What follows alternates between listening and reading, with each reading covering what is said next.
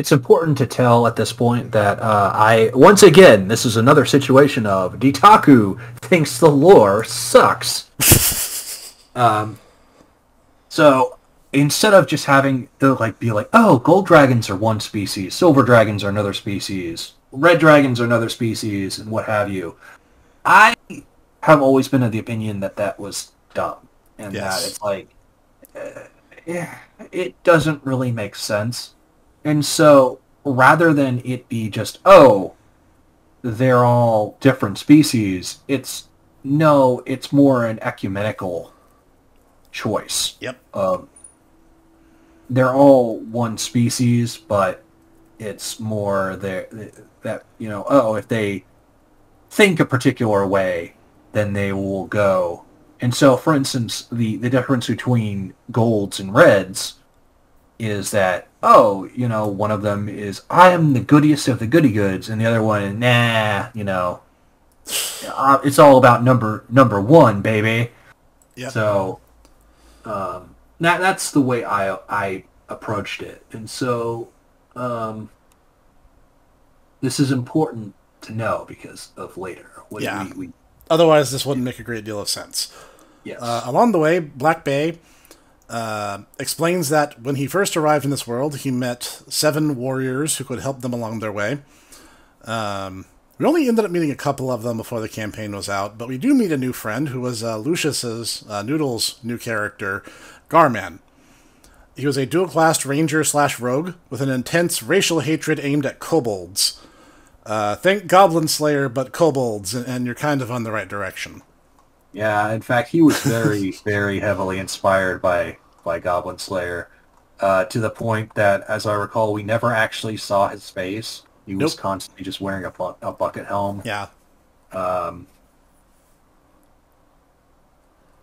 And he was just very, very, very laconic and very pragmatic. Which I actually thought was kind of funny because he... Not only that, but he also had what we would later coin as Gar-Math, where he had a very unique reasoning process through things. And he actually, it was a little bit later, but he explains this process to Blakbe while the others are having a different conversation. And he's like, think about it. Being a kobold is more than just what you're born as.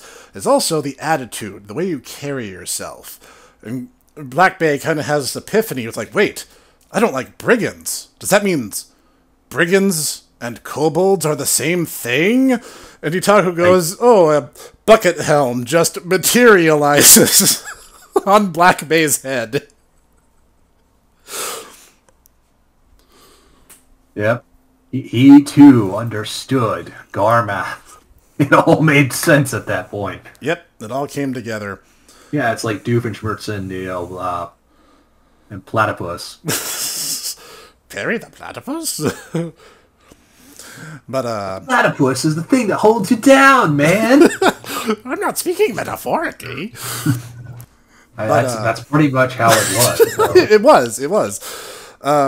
So I don't have any more notes going forward, so this is from memory going on. I believe the next stop, we ended up going north to the Dwarven Kingdom and the Twin Peaks. Now, take a wild guess what that's supposed to be. Now, that said, the Dwarven Kingdom was in ruins.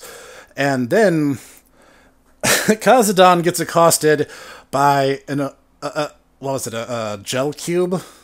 He gets accosted by a gelatinous cube. Gelatinous cube that had levels in Monk. So it had the exact same powers that Khazad-dûm had. And Khazad-dûm got bodied. Like, repeatedly.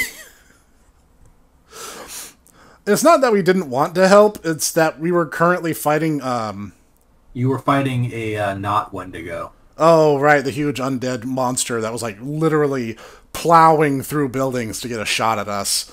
Mm-hmm. And Laguna, Gar-Math, and Blakbe were kind of busy dealing with him, while Khazad-dûm was being repeatedly bodied. And he ends up meeting Grazine again, and he's like, do you want true strength? And Khazad-dûm just kind of like, uh-huh.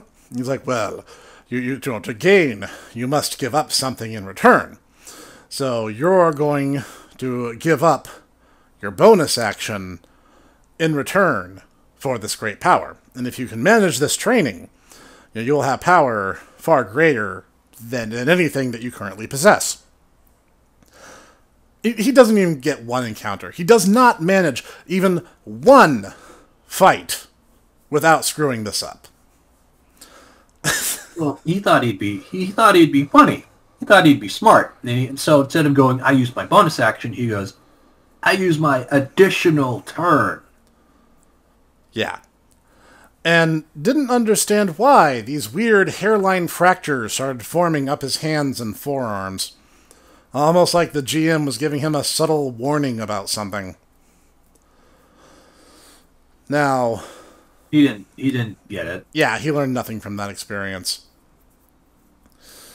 So, yeah, that was a recurring theme, because this was not something where he's like, oh no, I made a mistake, I should stop right away. He kept doing this, and this was pretty consistent until the campaign was out. Because we destroy the Wendigo eventually, and I think Gar-Man and Blakbe baited him, and then Laguna like set the dude on fire from above. And yeah, right. we ended. I said, yeah, that seems right. Yep. Then we ran into the undead king of the dwarven home, the mountain home, and Blakbe launched into one of his, you are a little more than a brigand who is stealing from the corpses of your own people. You are no ruler. You rule an empire of ashes, and you are the one who set the flame. And yeah, somehow Blakbe became the face of the party. No idea why. Cough, cough. He was a fun character. He was a fun character. I want to bring him or like one of his children as a character sometime in the future, just because it was so much fun. And I'm not just saying that because he's a homebrew race of mine, but yeah, I thought he legitimately was a fun character. Yep. And it was kind of cute, the back and forth that you and Jakara had. Yep.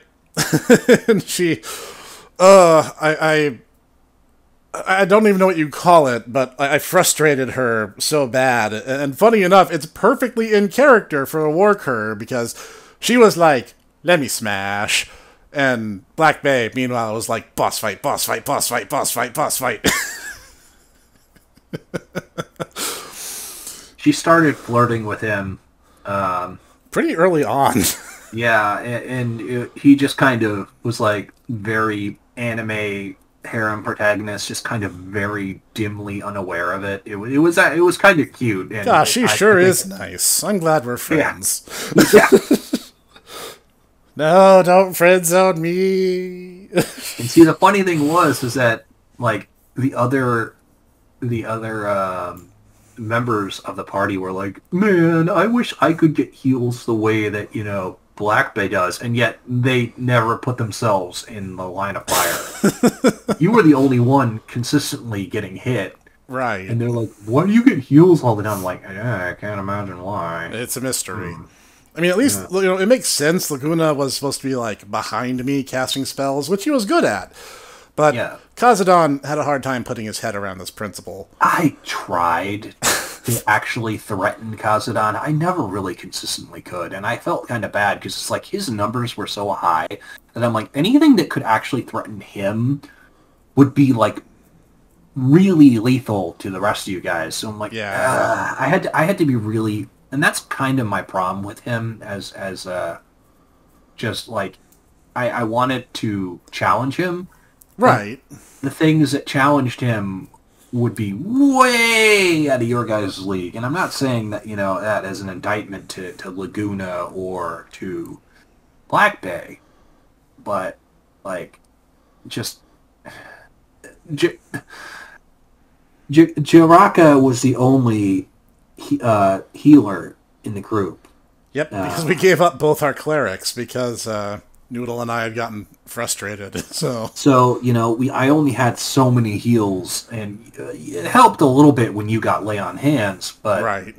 But I could only heal other people. I couldn't actually use that on myself. I had the crazy diamond problem. I could heal other people, but not me. Well, you could actually. You can heal yourself, but it's a heal or heal thyself type of situation. Yeah. You're touching yourself. And so we destroy the undead king. And Blakbe is like, this is a shame. This mountain home was once beautiful and full of culture and industry. So, I'm going to make this land my own and hopefully put to rest the spirits of these who have perished and hope that by seeing their mountain home flourish again, that maybe their souls might be at peace. And the thing... We ended up summoning a genie. Okay? Now, the genie was from the oil lamp that we had liberated earlier. And he's like, okay, what do you guys desire? And Blakbe is like, oh, well, I want to become great among my people. And I remember this. I should have just let it happen. But he turns to Blakbe first. He goes, what do you want? I want to be great among my people. I want to be strong. I want to be brave. I want to be competent. I want to be a great leader. And he's like, oh, I got this cool potion that'll give you all these powers. And Blakbe's like, no, there is no shortcut to success. I will work and do it my own way because that is how my people do things. And he's like, fine, fair enough. And this made me so mad because he turns to Khazad-dûm, and Khazad-dûm bites my shtick. This stupid chicken nugget. It's like, no, I have to be cool and strong because that's how my people are. I was like, no, your people are a bunch of whinging Gogobas. He's this annoying, whinging, stooping, cringing, crawling little yes worm. And out of character, I told Itaku, I was like, dude, he's a Gogoba from Sonic Boom. And Itaku's like, what's a Gogoba? Yeah, because I hadn't seen Sonic Boom so at that point. we sat down and I showed him the episode. And he's like, oh my god, he is a Gogoba. Yeah, no, he pretty much is. And this worm bites my shtick. It starts trying to be all cool and noble. It's like, no, it's too late for that. It's too late for that. You're just aping me. And so then, the genie's like, okay, well, if you two aren't interested, maybe the wizard is interested. And Laguna's like, oh boy, I just have to drink this potion and I'll get, phenomenal cosmic power. And I'm like, dude, don't do it. I'm warning you. And he really was on the cusp of taking it. And I'm like, dude, this is so obviously a trap. You don't need the meta-knowledge that I have to know that this is a terrible plan. Yeah. He was tempted, though. Sneck knew that basically he would become a demon. A demon, yeah. But he was tempted. He was so close. I was going to get him. He was really tempted. And I'm just like, wow, dude. You almost walked into that without any help. That's the thing. I don't like cursed items. If people are gonna screw themselves, I give them enough rope to do so on their own. Yeah. Yeah. So ultimately, we all turn him down, but Laguna was pretty close there. Yeah, so the entire you're cursed, and now you have the curse of the bad item. It's like, no, that's dumb. Yeah. So the genie kind of shrugs, and he's like, okay, you're lost, peace out, and leaves. And then it turns out we're actually just south of where the Aarakocra are. And Khazad-dûm kind of insists, and I'm like, fine, I'll humor you. And we head out to see his familial village. And we also learned that they worship lesser wind spirits as, their pantheon. And Gar-Man repeatedly mocks them for this. Rightfully so. And Ditaku was like, okay, Kazadon, we'll go see your people. And all of them, all the Aarakocra, are these spineless, whimpering, whinging, guilt-tripping little bird people. And they're just like, well, I don't know. Yeah, and they're all like that. And even Blakbe, who has been remarkably patient, kind of like grits his teeth and is like, I hate it here, I hate it here, I hate it here, I hate it here, I hate it here. So they start getting attacked, and I forget who. Kobolds of all things. Kobolds were attacking them. So Gar-Man's like, yes, sign me up. I am ready to go. And Blakbe's like, okay, you know what? This has to be some give and take relationship here. So Blakbe, in a rather mercenary fashion, that's maybe a little out of character for him. I don't know if I went too far or not, but he sat down this very dense trade agreement in front of the Aarakocra Elder and was like, okay, sign this, agree to my trade terms, trade with my new kingdom, and I will assist you in all matters of military intervention as necessary. And of course I get the, well, I don't know, and it's like, yeah, you want your village saved or don't you? So I strong-armed the Aarakocra into agreeing. And Blakbe then goes out with Gar-Man to start saving them from the kobolds. And I forget the exact course of escalation, but we ended up having a Gundam fight. Because, yeah, basically, they started summoning large walker siege weapons, and you guys, got large walker siege weapons too, and you basically, Gundam fought. Yep, and then Laguna got exploded. What happens when you try to catch an artillery shell? I'm not sure exactly what he thought would happen, but, I mean, he tried, so hats off.